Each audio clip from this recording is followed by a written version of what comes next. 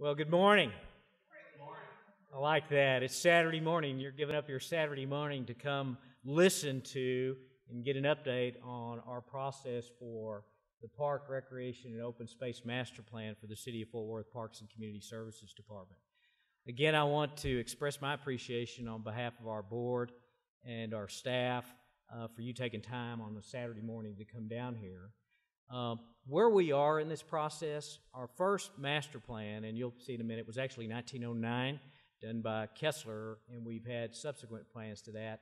But in 1998, we shifted to a more needs assessment, need-based plan to help position us to be able to be competitive primarily for grants, both at the state level and the national level, and you'll hear a little bit more about that, how we've done that. But it also does measures that are based on the National Recreation and Park Association as well as the American Academy for Park and Recreation Administration. So it sets standards.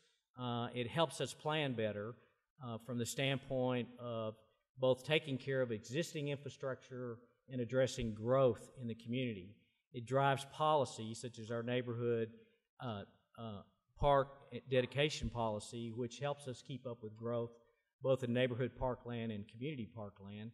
And I'll just stay on that in that it helped adjust that policy, which was actually established in 1978, so that we were not only picking up neighborhood parkland, but in 2000 there was a significant change which enabled us to pick up both neighborhood parkland and funds for community parkland. And the result of that policy change in 2000 is that in 2010 we were able to assemble enough funding to make a purchase of $7 million for a 245-acre community park, which is now called Northwest Community Park up at 156 in Harmon Road. And let me just carry that a little bit further. We used the land value to apply for a Texas Parks and Wildlife Department grant. We received that grant, $1 million, that's enabling us to do our first phase development. And because of that springboard and the need for based on our needs assessment, athletic facilities in that far northern area. The recent bond program appropriated $2.6 million for us to do that, and we get to fire another bullet in the Parks and Wildlife grant competition, and we submitted a grant application this past summer for that same project. So we'll know whether we'll receive that grant in January when the Texas Parks and Wildlife Commission meets and awards those grants. So I just tell you that short story to kind of explain how this whole process helps position us to leverage alternative funding. In the end, whatever we do has to be supported by resources, and to sustain it, and that's something you'll hear me say constantly, is whatever you build, you got to take care of, and so we want to make sure that we're being good stewards in that regard. Let me make a couple of quick introductions. We have some members of our Parks and Community Services Advisory Board with us today. Sheila here is back here. She is the chair of the board. Chase Dustin is up here on the front row. He is place 7. And Diane Criswell is in the back, and she is place 3. And I'm not sure if we had any other board members show up today. They have worked on this process. We briefed them on September 24th at a work session. Talked about how we go through the update and talk a lot about trends, which you'll see here in a minute in the presentation. But this is really a report out. And the last thing I'll say is in the 98 process and in the 2004 process, again, we base our information on our needs assessment and input that we receive through technology and through the board. But the staff came to me and said, you know, the last 2 times we didn't really do a report out in this process. We think it would be a good idea to do that. So hats off to them to taking the initiative to say, let's get everybody together. And this invitation went out to the League of Neighborhoods, but also all of our support groups, people that we work with, the Sports Advisory Council, the Botanical Society, the Fort Worth Garden Club, the Friends of the Nature Center. I could go on. We couldn't do the kinds of things that we do in the Fort Worth Park system if it weren't for folks that get involved and help support us in many ways. So with that, I'd like to turn this over to Joel McElhaney, and Joel is the, I guess, the architect of this process, and his staff is here. And after this meeting, this report out, we'll continue to have an opportunity for folks to provide input and to visit with staff as well. So, Joel.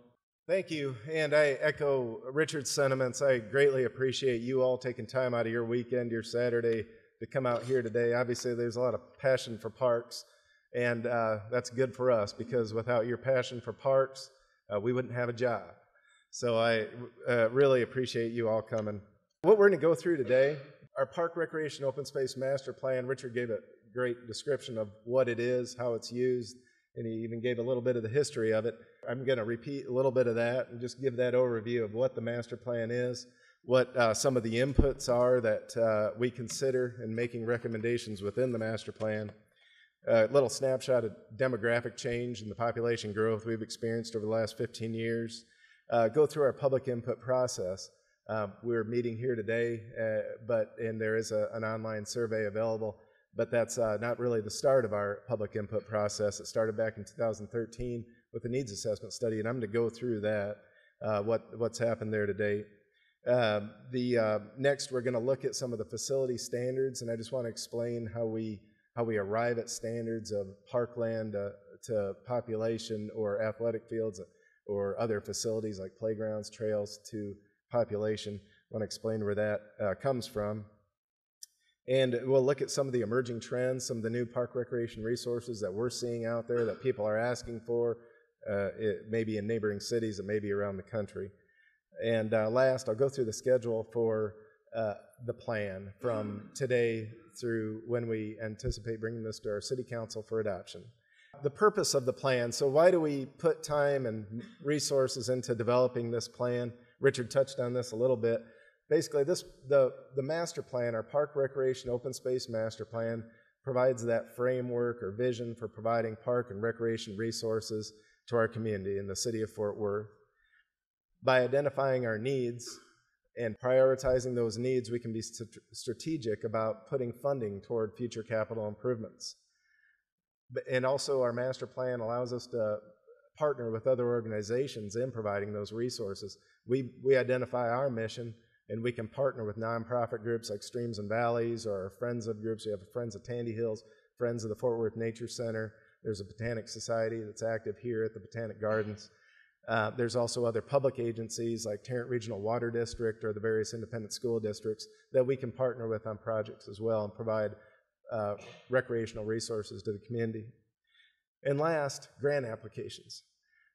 Texas Parks and Wildlife, Richard mentioned, we've been successful in our applications for Texas Parks and Wildlife grants. In the last, since 2010, the last 4 years, we've applied for 4 grants, and we've been the highest scoring application on all 4 of those applications. That totaled $3.1 million.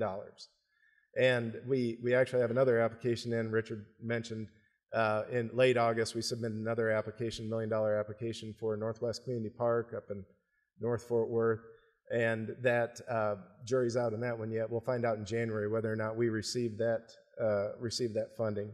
History of the plan, and Richard mentioned the first park master plan, citywide master plan, was developed in 1909 by George Kessler. We call it the Kessler Plan, and the Kessler Plan and the subsequent 1930, 1957 Har and Har plans, they really laid out that vision for some of our core parks within the city. The Trinity Park, Foster Park, Cobb Park on the east side, Rock Springs Park, which later changed names to the Fort Worth Botanic Garden, were all included in that plan, many other parks as well. But those sort of those core parks of our system were identified in those master plans. In 1991, the city commissioned its first needs assessment study, and that was the foundation of the 1992 Park and Recreation Department strategic plan. So from that plan, we changed and we became more strategic in our citywide master plan for parks. They were always based on a needs assessment. We got that public input before doing the master plan. We identified a mission statement, goals and objectives. We identified needs, and we prioritized those needs in all these plans, 92, 98, 2004, the 2010 update, and we're following suit today. We did a needs assessment study in 2013. I'll get in and I'll explain what all went into that and how that was put out there. But that is the foundation for the 2015 master plan. What's all included in the plan are goals and objectives. I mentioned we have a departmental mission statement. Of course, there's a citywide mission statement. We have a department mission statement We have goals and objectives to help us realize that mission. We identify the the plan development process, what all went into this. We identify our park facility standards. I'll talk about those here in a couple slides. We inventory our park facilities. You got to know what you have before you start thinking about what you need. So we include an inventory of our current parks and park facilities. A needs assessment. I mentioned that a couple times now. The 2013 needs assessment and all the public input we received through the 2014 bond program and the survey that's available today, that will go into the master plan as well. And last, we prioritize those needs based on public input and goals and objectives.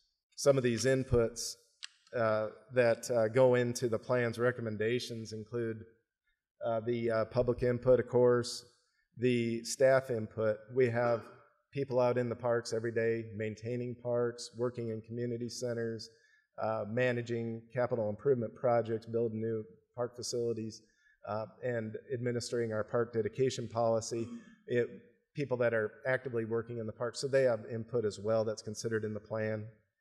We look at trends, nationwide trends and resource park facilities, some new things that were coming online. I'm going to touch on those at the end of the presentation here. These are things we're seeing in neighboring cities, and they're things we're hearing from the public that they want to see here in the city of Fort Worth. We also consider national standards.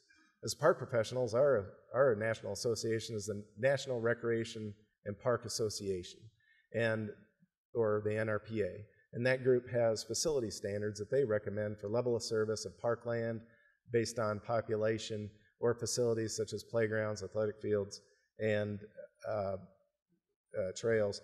Facility standards based on population that they recommend at a national level. We, of course, take into consideration what our own priorities are that we hear from you, and what some of our neighboring cities, their level of service. So we take that in consideration and make it fit for the city of Fort Worth. We have federal mandates, in particular the Americans with Disabilities Act has requirements on accessibility, trails or playgrounds that we have to consider in including recommendations in our master plan. And last, demographics. And on that, I just wanted to highlight, just very briefly here, you all may have noticed there's a lot of population going on, growth going on in the city of Fort Worth here. The population hovered around 400,000 for several decades. In 2005, we had a population of 534,000. And currently, the estimate is 781,000. So do the math on that. We've added 250,000 people, or 250,000 people, have been added to the population of the city of Fort Worth.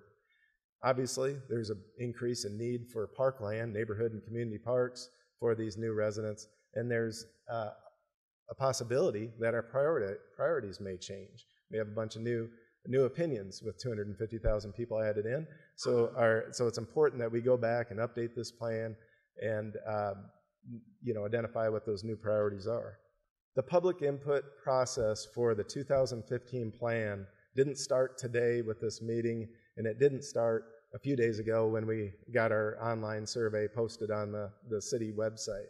It started in 2003 with a needs assessment study.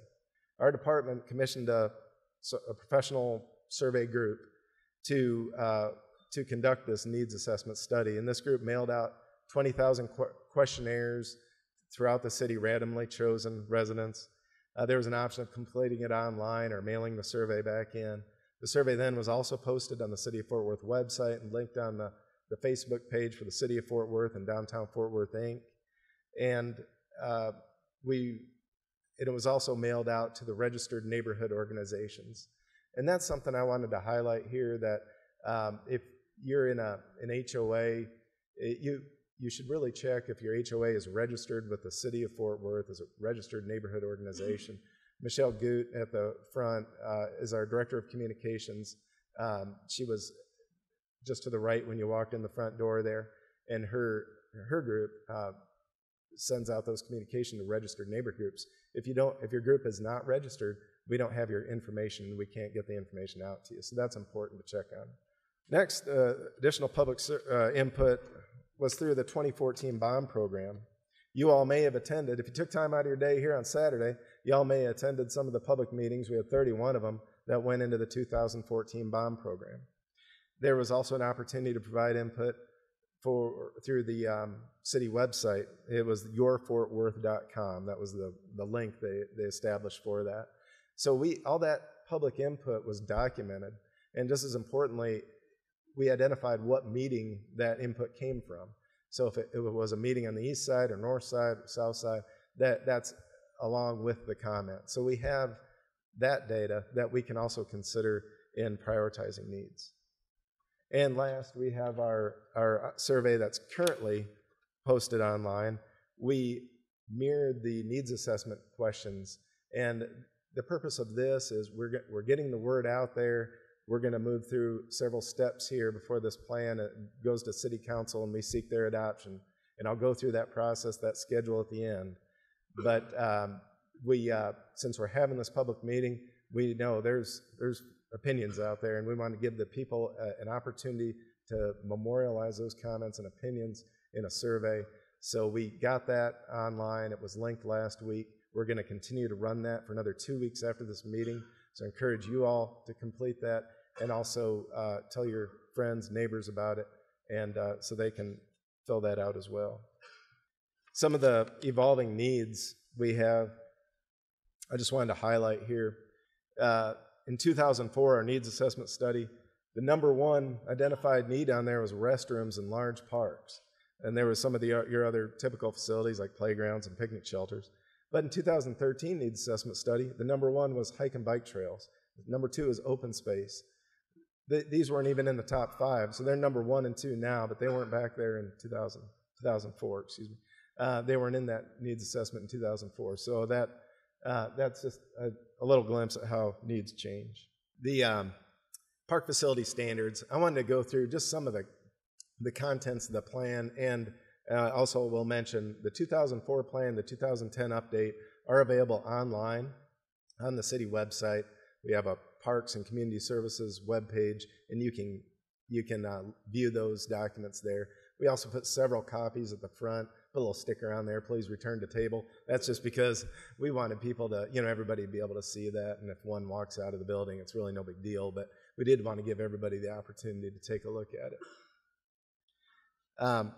Our park facility standards are identified in there, so if you get a chance to go through that plan, you can take a look at these. These standards include a ratio of parkland, neighborhood and community parkland based on population.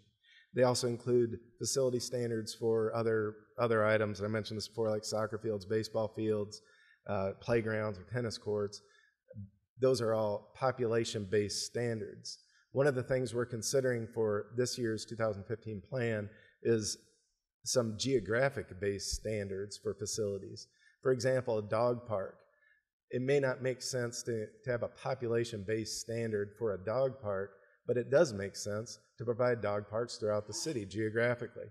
And we currently have the Fort Wolf Dog Park in East Fort Worth. It's very popular.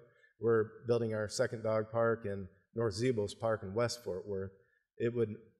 A geographic-based standard to include, to provide dog parks in each quadrant of the city is something that we're considering right now. Other classifications you'll see in there are definitions of our park facilities, of our definition of our pocket park, which is a 1 to 5 acre park, or neighborhood park, 5 to 20 acres, community park, 20 to 75 acres, and then our regional parks are 70 acres plus.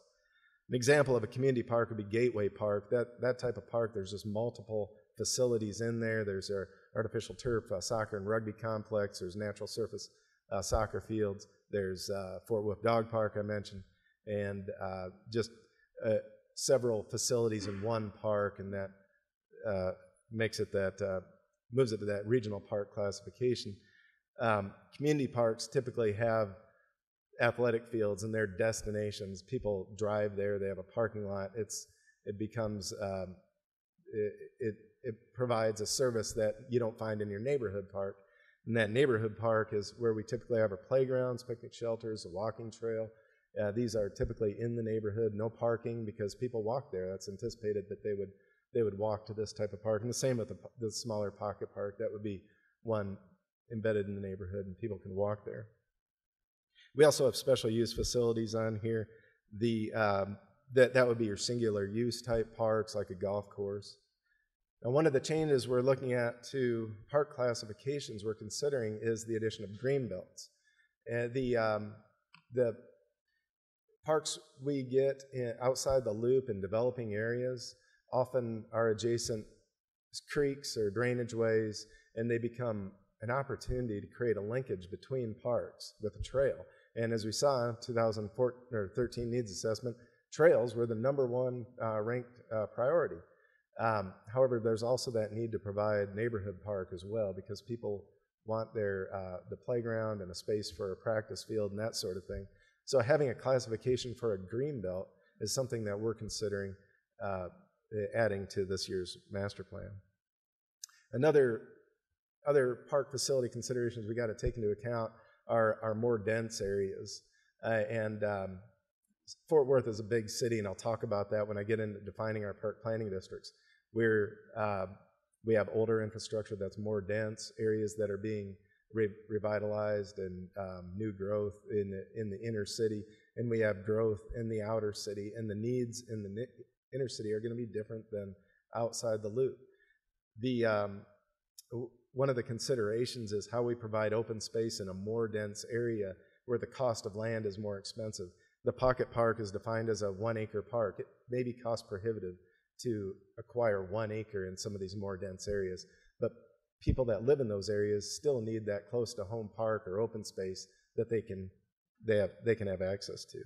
So that's a couple considerations for this 2015 plan: the addition of the greenbelt, park classification, and how we provide open space in the more dense areas. The Park and Recreation Open Space Master Plan is that framework providing park and recreation resources citywide. But we're a big city, 349 acres, a population near 800,000. We have new development happening outside the loop. We have redevelopment happening in the inner city and higher density areas. So it's impossible to really create that one-size-fits-all. So we've defined these park planning districts for us to be able to rank priorities specific to geographic area. You can get a closer look at these park planning districts out there on the boards, but just to show you on here, I mean, this whole colored map, that's the city of Fort Worth. The park planning districts are around here: 1 in South Fort Worth, 2 in West, 3 is the east side, 4 is everything within the loop, and 5 is North Fort Worth. So I just visually, I wanted to give you that idea. These boundaries do not follow political lines. They don't overlap with council districts. The purpose is meant to be apolitical. But within the master plan, you'll notice it back in 2004 and in the 2010 update and in the 2015 plan, we rank priorities based on park planning district. So again, what matters to the people up in Park Planning District 5, what's a high priority up here, may not be the same as what's in the central city or out in East Fort Worth. Priorities may be different. They are different, and that's why we rank them independently like that. Last, I'll get into just some of the new trends. It's kind of the fun part of the presentation. So what are we seeing? What are we hearing about? What are people asking for? People go to other cities, go to Arlington, Dallas, or they travel across the country, and they come back and say, hey, we got to have that here in Fort Worth. Some of these specialized facilities, disc golf, we've seen that for a couple decades now. City now has 4 disc golf courses, but something new is foot golf. That's something I just heard about 6 months ago. You use a soccer ball instead of a golf ball, use your foot instead of a golf club, and thankfully they made the cup bigger, so we all have a chance. But so foot golf is new. We have one golf course at Rockwood, one course at Rockwood Golf Course. Nancy's nodding, so I know I'm right. So we added that. Another new sport is futsal, or at least it's new. We're hearing about it more recently. Futsal is similar to soccer. You use a smaller ball. It's played on a hard court. It can be played indoors or outdoors, and it uses smaller goals and fewer number of players, so it takes up a smaller footprint. And we now have some people using tennis courts for futsal courts, and so that's something that's new, and we're hearing more about. And next, the other specialized facilities, dog parks. I mentioned Fort Wolf a couple times, and we have, of course, the new dog park at North Zebos in West Fort Worth. It's under construction here. And but skate parks is something more relatively new. We have a great new skate park over in the east side in Arlington. You know, it kind of galls me to say it, but we have $600,000 allocated out of a $3.8 million in 2014 bond program for a skate park facility in South Fort Worth at Chisholm Trail Community Park. So we're hearing that. People are traveling around, they're seeing some great skate park facilities, and they want to see that type of facility here in Fort Worth. We built some smaller skate parks, or we built one, at Marine Park in North Fort Worth. This is could be classified as a skate pocket. That's a smaller, almost like a pocket park, but it's just a smaller skate park facility. But we're hearing about skate parks all the time. And on this list here, last one is universal playgrounds. All of our parks meet the Americans with Disability Act guidelines or requirements, and they provide a variety of play resources that stimulate different senses. The universal playground does this at a much larger scale, provides those play components that stimulate senses like touch and sound and visual and sight. The play components also include ramps that allow access throughout the play structure, typically. So they're a bigger type playground, and they become a destination. And that's our first universal playground was built back in the early 90s at Patricia LeBlanc Park. The 2014 bond program included funding for the replacement of that playground. Next, the outdoor fitness. We've been using parks for fitness as long as there's been parks, because that was the original purpose of the public park, is to get outside and live a healthy life. But something we're seeing a little more of is organized fitness classes within our parks. We have agreements with several of the boot camp instructors. They lead classes out at Trinity Park and various parks. These are things like CrossFit training. And we have installed fitness equipment in some parks. Rosemont Park has the exercise equipment out there, and that's something we're hearing. There's a need for that, the fixed equipment and also the organized instruction.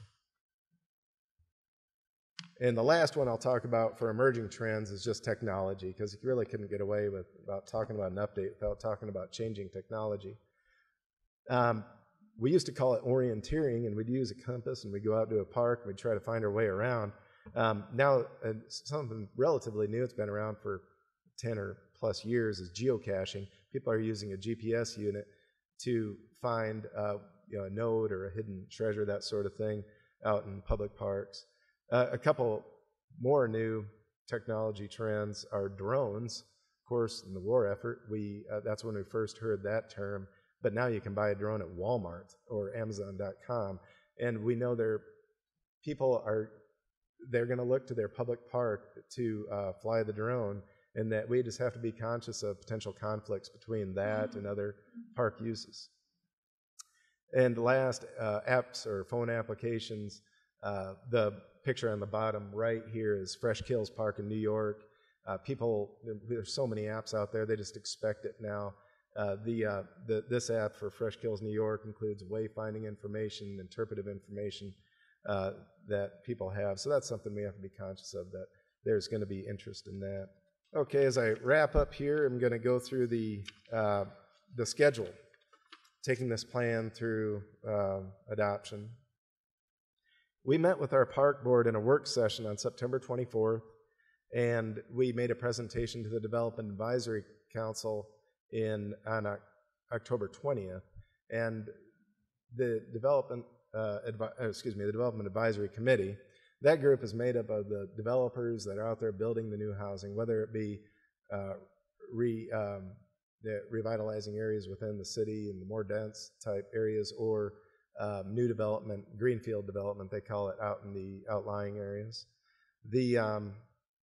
It's important to get their input, because after this plan is adopted, it's the basis for a park dedication policy, and that is a policy for providing parkland for future residents. As new housing is built, whether it be in the central city or outside the loop, there's a fee that developer pays for neighborhood and for the provision of neighborhood and recreation parkland and park development for the new residents that are going to be living in those homes.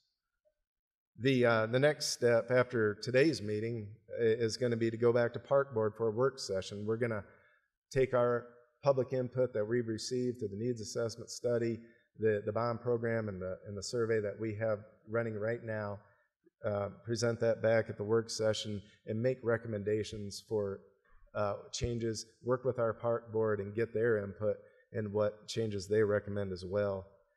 And we will go back for a Park Board action item in December, and that would be when we seek the Park Board's endorsement of the plan. Both these, the work session and the December meeting, are both open, and the public are welcome to come in the next meeting as well, and I'll say that, and fill out a comment card. Now the work session, that's when we're working with the Park Board. Anybody can speak there, but it would probably be at the end of the meeting, and usually Sheila Hill, our chair of the Park Board, will state, she'll explain that at the Park Board meeting. But at the action item, that's when the public can speak right there, right when it's on the floor for consideration. Also in December, we'll go to our Plan Commission. Now, this Park Recreation and Open Space Master Plan is adopted into the City Comprehensive Plan by reference, so we need the Plan Commission's endorsement as well. And that's also a public meeting where the public can speak. And then we go to January. We will seek our City Council's adoption of the plan, January 15th. Again, it is a public meeting. Public is invited to speak. It's not a public hearing, but it is it's a non-consent item. So anybody that wants to speak on it can fill out a comment card and go up and voice their support or concerns at that time.